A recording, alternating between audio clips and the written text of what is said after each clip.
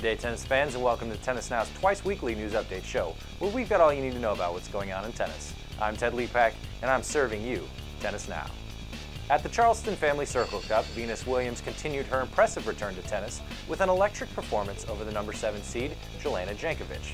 The first set ended in a tiebreak, and then Venus took her game to a whole nother level, bageling Jankovic in the second set to close the match 7-5, 6-0. Venus will face Australia's Anastasia Rodionova in the next round.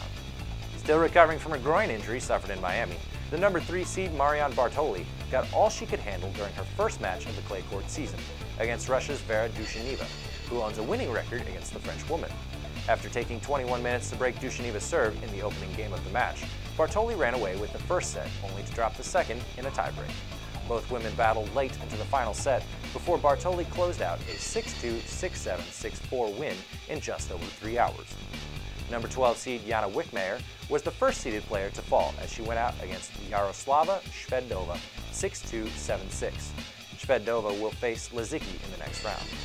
This week marks the start of the Davis Cup quarterfinals. As Spain takes on Austria, France hosts the United States, the Czech Republic and Serbia will be playing in the O2 Arena, and Argentina squares off against Croatia. Stay tuned to Tennis Now as we ramp up our coverage of the event over the next few days. Agnieszka Radwanska has dismissed her Croatian coach Borna Vikic, only 3 days after winning the Sony Ericsson Open. Vikic has been coaching the 4th-ranked Radwanska and her sister Ursula since January on a trial basis. Radwanska said Tuesday that he did not pass. Radwanska's record this year is 26-4, only losing to the world number 1 Victoria Azarenka. Caroline Wozniacki is breaking into the music world. Wozniacki recently recorded a pop song titled Oxygen and is shooting the music video in Poland.